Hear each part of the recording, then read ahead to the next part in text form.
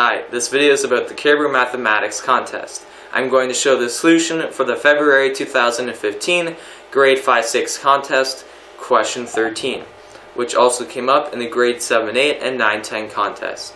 So the question is, Justin Brown has a rectangular block of fudge measuring 2 centimeters by 4 centimeters by 6 centimeters. He wants to cut the block into cubes whose side lengths are whole numbers of centimeters. What is the smallest number of cubes that he can obtain? Alright, so here shown is the rectangular block, which we will cut up into smaller cubes.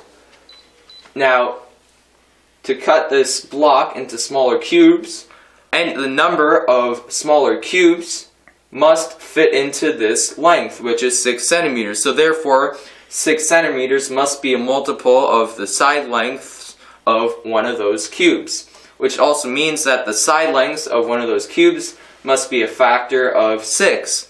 And similarly for the width of the whole block, the side lengths for one of the small cubes must be a factor of 4, and then it must also be a factor of 2, because 2 is the height of the whole block. Alright, so therefore we want to find a common factor between 2, 4, and 6. And since from the question we want to know what is the smallest number of cubes that he can obtain, we want to find the greatest common factor between 2, 4, and 6.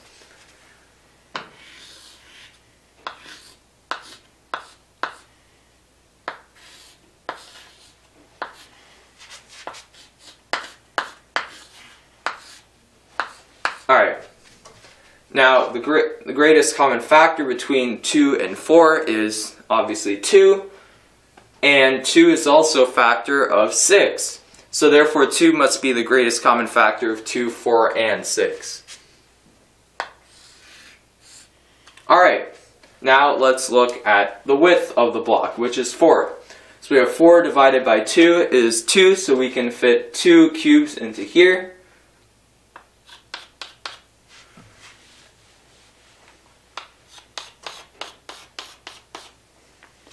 Alright, and now looking at the length, we have 6 divided by 2 is 3, so we can fit 3 cubes into here.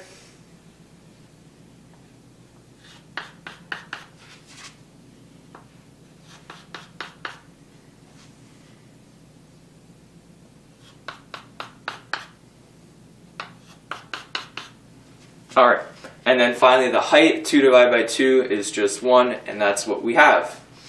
Alright. Now, the number of cubes that he can obtain is just the 1 times the 2 times the 3, and that is equal to 6. Okay, so the smallest number of cubes that he can obtain is 6. Alright, now the key to solving this problem was realizing that you must use the concept of the greatest common factor. If you'd like to know more about this contest, please feel free to visit our website at caribouttests.com.